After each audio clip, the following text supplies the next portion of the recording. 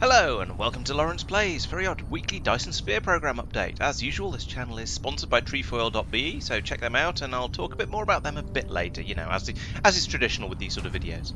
So, since the last video, the main thing I've done, I think the most exciting thing I've done, is that I've got the yellow science up and running here. So as you can see, we've got this stack of, what do we call it, matrix facilities, all building the yellow science, except for this one in the middle for some reason. I'm not quite sure why it's not, but yeah, in theory they're all built. Oh, it's probably because there's not enough output space speed down here. So let's upgrade a couple of things. So we'll upgrade that and that.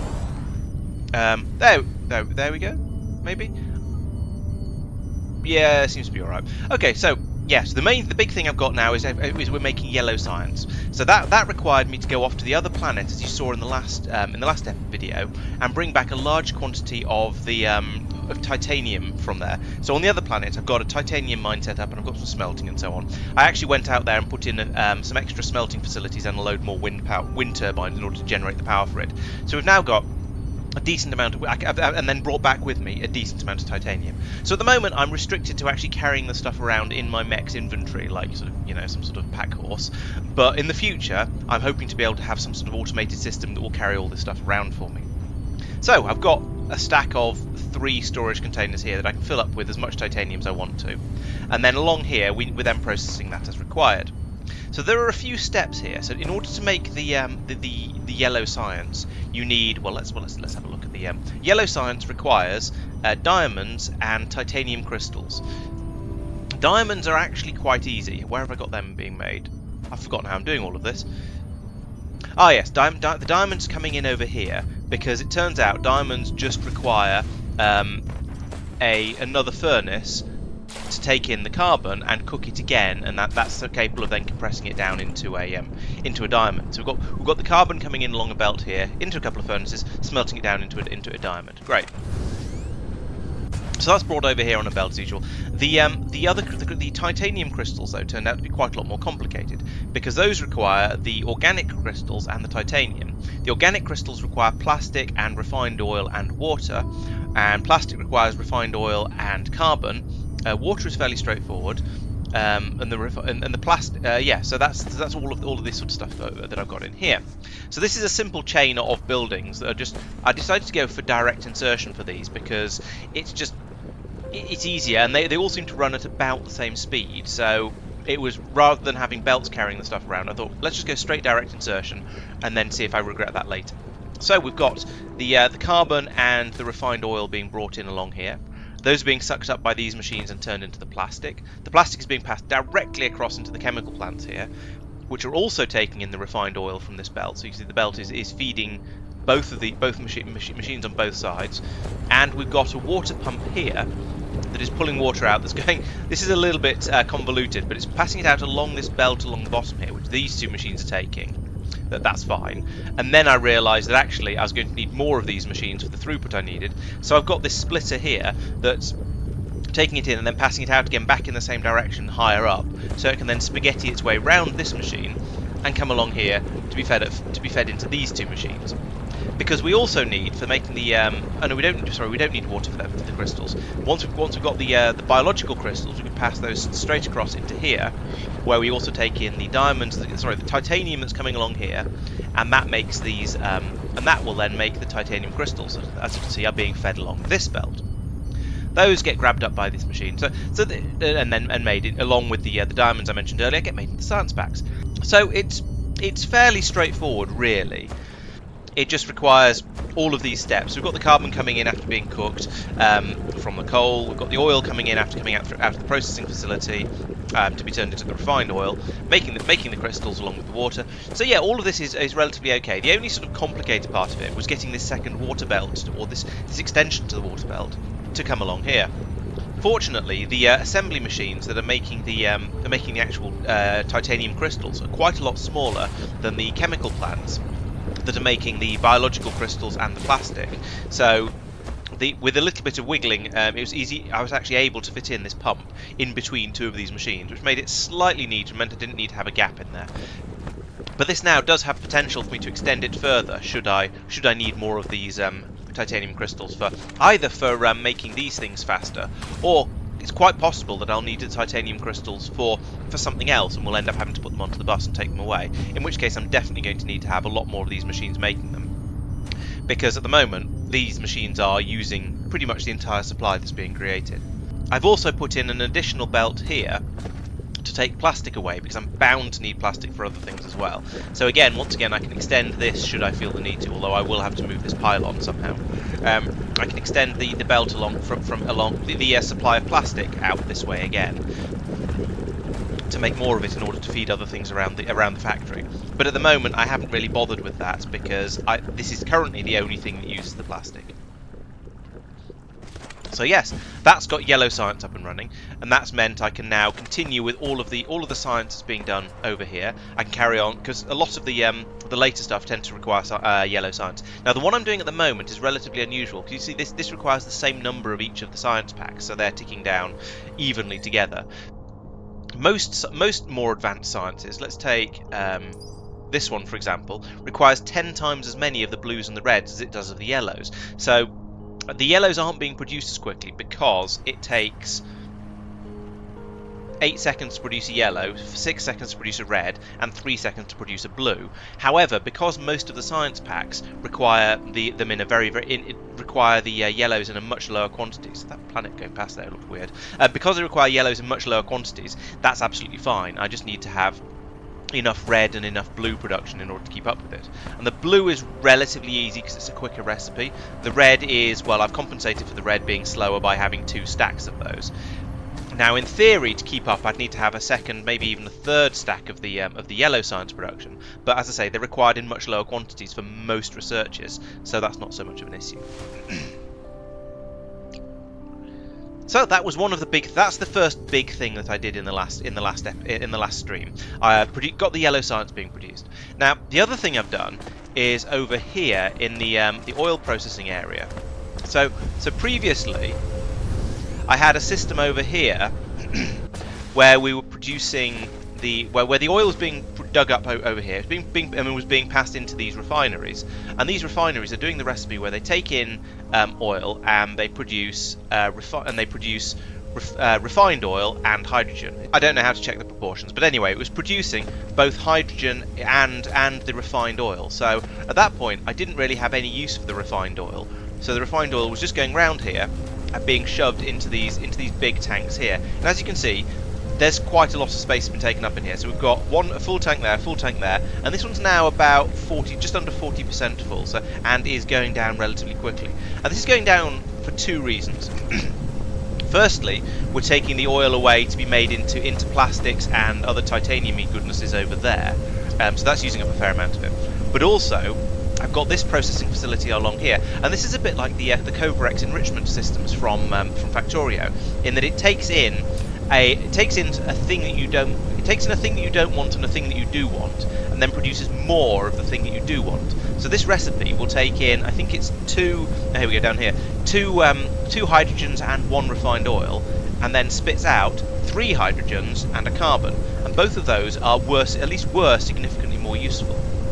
So what I've done along here, and the reason there's so many belts winding through here, is I've set up a system that will provide these refineries, these things, with as much hydrogen as they need. So we've got this belt along the bottom here is literally just for the what are they actually called? Oil. Oh, they all are oil refineries. So it's been passed along here. And then it stops. So this belt is just for that, and it's set on this splitter over here. It's set as the higher priority. So I've filtered it off to the bottom. So that is the higher priority across the bottom there. And then you've got 1 input, 2 outputs, and yeah, the color coding, as you can see down here, it's showing the ones the higher priority. So they'll be fed down there by choice.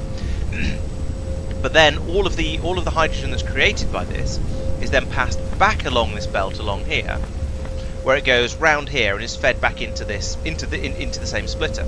So again, it'll feed all of 2/3 of the hydrogen, presumably, will then get fed back along the bottom to replenish the supply required by the system, and then the other third will get passed out along the top and sent off into the rest of the factory to be turned into science packs and other things that require the hydrogen. So that's great. That's working nicely. It's fine. However, in order to make sure I topped up if there was ever any sort of drops in the throughput, the original hydrogen production over here that was coming in from the original refineries that are taking in the crude oil is being passed in on the side of the belt like this. And the reason the belt is this sort of funny shape is to make sure that that goes in on the side, and therefore this one is the priority. But if there are ever any gaps in this, there's a gap coming up now. Will it make? Yeah, there you go. Then we'll use a little bit from here just to keep it topped up. So we're always guaranteed to have a full belt going into the bottom of here as long as there's demand for it. And then that belt will be prioritised first along the bottom, and then any overspill will go out along the top. So this keeps the whole thing reasonably well balanced, and in theory ensures that I'm always using the hydrogen that's been produced from this process, from the excess oil that I didn't need, as a priority. Now, at some point in the future, I'm going to start to run a bit low on the refined oil, because it's all going to get turned into plastic or into hydrogen. And at that point, I'm going to have to rethink how this whole system works. But for now, this is working quite nicely. And there's still, as you can see, little bits of refined oil being produced. So whenever some of the hydrogen makes it through from the original refineries from here, then as they restock themselves, they'll spit out a little bit of refined oil that goes back into the system over here. So the question is, what's going to happen when these tanks run out? Well, there are a couple of things that are going to happen. Firstly, these machines are going to stop being able to run because they won't have any refined oil. So at that point, the hydrogen will stop coming out along here, and we'll start getting the hydrogen coming through from here instead, which means we'll create more refined oil. So that's basically okay. The only problem with that, so if it was just this system, that would be absolutely fine. All of it would be nice and balanced, and we'd have no problems there at all. The potential risk with this is that we're also using the refined oil down here in order to turn it into plastics and biocrystals.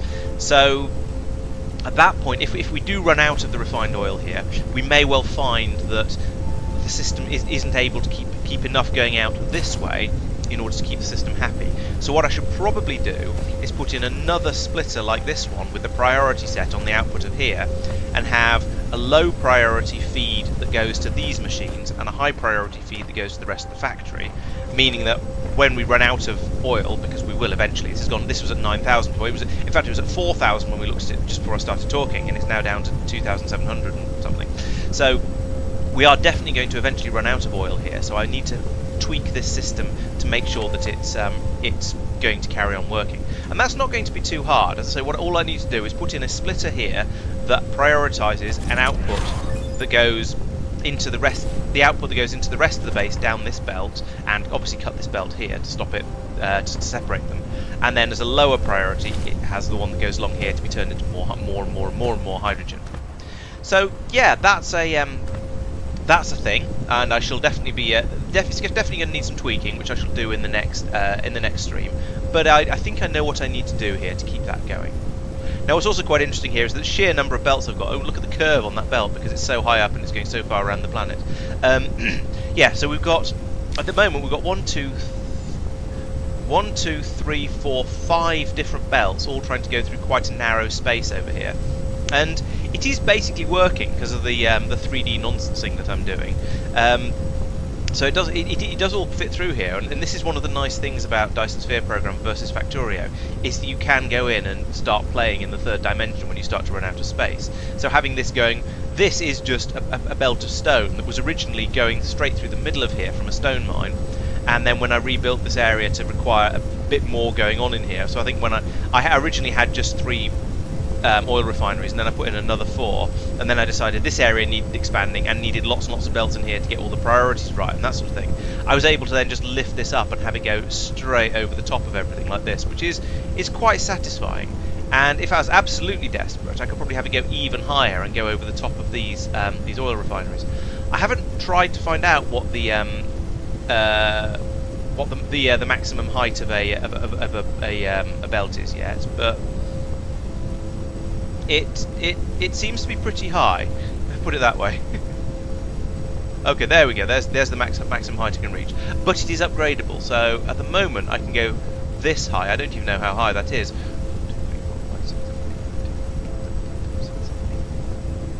About 18 high. and that's easily going to be high enough to go over any of the stuff in my factory. So yeah, the 3D-ishness of this is incredibly powerful, and I'm probably going to have all kinds of fun with it. So I've put that up there. As you can see, that's way above. Just going full roller coaster tycoon on making this, but yeah, it's way above everything else. There's loads and loads of room to play with this. I'm not sure whether whether having that sort of level of height is going to actually be useful. Yes, it's great for getting over and around and about things, but none of the machines are ever that high, so I don't know if it's going to be necessary, because you can't put machines in higher up, can you? No, this is fixed at ground level. I can't raise that up and put it somewhere else. So yeah, I don't know what the point of having belts that's quite that high is. Maybe it's just to allow you to do some truly phenomenal spaghetti. We shall see. Okay, so that's the oil processing as it is now. It's a little bit spaghetti. This deserves an honourable mention, especially as it wasn't actually necessary. But over here, I wanted to get the stone down. Okay, so yes, the stone is required over here for making glass, because this is all a bit crammed in, because I didn't realise how much I was going to expand at the time. So we're bringing the stone into here to make the glass, and also sending stone out into the rest of the base.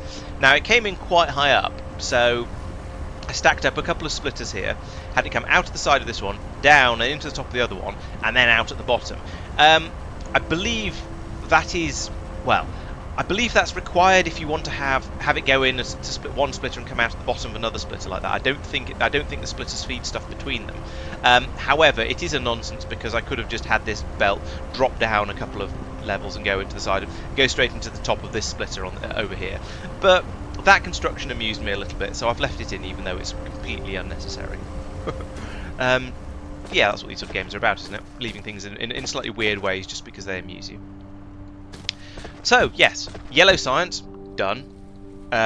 Oil processing, improved. Needs a bit more improvement, but generally improved. So after that, I then started to work on the next important thing. Well, one of the important things I've done is boost up the amount of power I can fit in my mech, which means I can fly around for a bit longer before getting annoyed with it. But more importantly, I've had a look in the researches, and I've got planetary logistics system and interstellar logistics system unlocked now. So I believe a planetary logistics system, essentially you put in a space elevator, and then you have little spaceship robots that fly from the top of one to the top of another, taking resources around. So it's for moving resources around on a single planet. The next step up from that is the interstellar logistics system, where I'm guessing this a little bit, but I think you then stick a space station on the top of your space elevator. Just stick it on top of it, and then you have a bigger spaceship that can then fly between planets, and as the name suggests, it can also fly between stars, but I think that's probably further on in my learnings and researches. So this is going to be what allows me to start automating the transport of that titanium and the silicon from the other planet that I went to. So this will hopefully just sort of slot together. The thing is, all of this requires quite a lot of exotic stuff. So if we have a look in here, what do we need? Building. So here we go.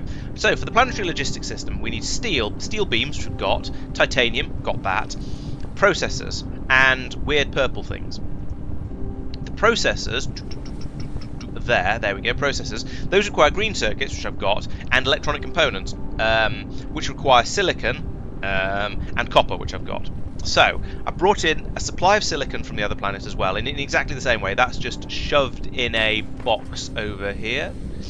Is it that box? I think it's that box. Yes, it is. Well, it was that box. That box is now empty. But so I put what I had in the box over there. It's been brought over here in this way. As you can see, we've got a belt full of silicon. That's being fed into the machine here that makes the electronic components. There we go. Electronic components. The electronic components are being fed into this machine here that makes processors, and then we've got processors waiting on a belt here for me to then take them on to make them into. I've even forgotten what it was now. It was these things, wasn't it? Yeah. So to make into the planetary logistics stations. The other thing was these weird purple things, particle containers. So that requires, electric motor, some sort, electromagnetic turbine, that one, which takes motors, electric motors, and coils. Yeah, so I've got both of those. So have I started making them? No, I haven't got around to making those yet. That's the sort of the next thing on the old to-do list. So basically, along here, I'm gradually working towards making those interplanetary and the interstellar transport systems, but that's going to take a bit more expansion, should we say. as we've gone along here, it's the way I've set this up is a little bit silly, but the belts can quite happily go over water. Buildings can't, and splitters count as buildings. So I've been having to put down these little areas of tile. So when you take a piece of foundation, you can put that anywhere you like and you can build on it. And if you put it in water, then it raises the ground level up. But as you can see, it's by the tooltip there. It consumes a certain amount of your soil pile. At the moment, I've got 156,000 soil pile, which you get basically by flattening hills. So as I've been going around and just building in general for this whole thing over here, I've been accumulating all this soil. I don't know where the mech puts it, but I have been. And so if I go to here, for example, it takes 1,300 soil piles. So I build that, and it raises a bit of the ground up around there. I've now got a bit less soil pile. I accidentally built 2, but never mind. And that allows you to then just pull the ground up to make slightly bigger areas that you can build in. And if you just put little dots of it in like this, then you can pull up reasonable amounts of land for each piece of the foundation you use. And foundation takes stone bricks and steel beams to make, so there's a certain amount of resource required for that. But the main worry of the cost here is that eventually I will probably run out of soil pile, and then I don't know what I'll do then. Maybe I'll have to go out looking for hills, like maybe over here somewhere. I don't know. Yeah, there you go. As you can see now, it says if I build it here, I'll get almost 2,000 soil piles. So if I put a piece down like that, it pushes the ground down around it, puts everything down to sea level, and I can just go along here and blop, blop, blop, and then I'm reaccumulating my soil pile. But again, at the cost of some stone bricks and some steel girders. So yeah, I've got the potential to go around collecting it like that, and as you can see, I've now got more than I had when I started, so I'm putting that bit down and using up some over here. So it's not too much of a worry, but it is a resource that is getting used up gradually, and another resource that has to be managed. I think that covers pretty much all of what I've been doing recently, actually. There's been a lot more building along here. I put a lot more buildings on the bus. So I think I had the, over here we had the oil refineries last time, but now I've got the splitters being made, and the smelteries, and is that chests? Yeah, storage containers, and drills, and foundations, and diamonds. No, it's diamonds are just being made there for being fed off over that way, and chemical plants and so on. So it is just sort of gradually extending the bus. And as I was doing all of this, I discovered that I was running out of I didn't have sufficient throughput of a lot of the things I was making. So over here I've done quite a lot of improving and extending the production of the intermediate resources. So if I start a research running, just so I've got something happening. Okay, here's another example. We've got using 1,000 blue, 500 red, and 50 yellow. So we'll set that one going.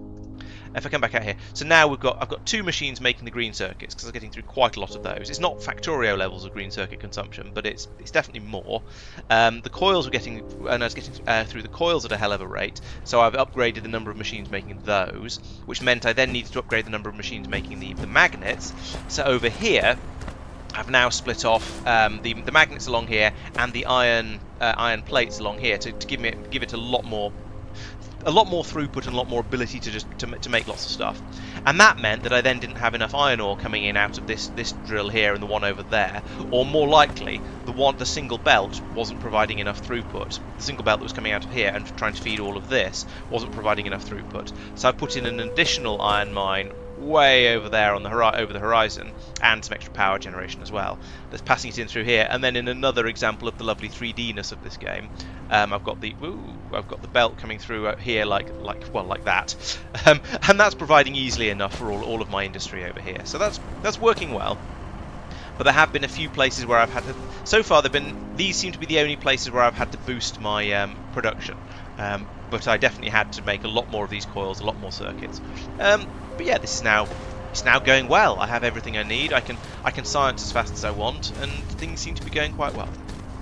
So next time I'm going to start working on working on the interplanetary logistics system and the interstellar logistics systems. Get those built up and all of the resources for those. So I need to make these purple things first, which means I think I need to make these first, because I haven't made them yet. But I do have both the prereqs for that. So once I've made the turbines, I can make I'll then have to make the graphene, which comes from either carbon and sulfuric acid, okay, or from candy floss. So I don't think I can make candy floss. I think that's something you find. And so I'm going to need to. So yeah, I'm going to need to make the sulfuric acid, which comes from oil. Is that stone and water? I think it is. Or refined oil, stone, and water. Okay. Well, I've got certainly 2 of those. I know how to get water. Water is easy. So I need to put those together to make sulfuric acid. Combine that with the carbon to get graphene, and then combine that with the turbines and some copper in order to get the particle containers. Whew, that's quite a lot of stuff to do in order to get this working. This is going to be a big job next time, but it's not. I don't think it's going to be too difficult. It's just going to be a case of plugging through all of the things that are required and hopefully getting the correct thing out in the end. My other concern, as I was saying earlier, is how much of this oil I've got left now. So, swing around. Okay, so there's still 1,300 in this storage tank, and then there's another 20 in the ones underneath. So, I've got a while before I start to have problems with that. But it is eventually going to be a problem, so I need to, as I say, but I know how I'm going to solve that one, so that's not too bad.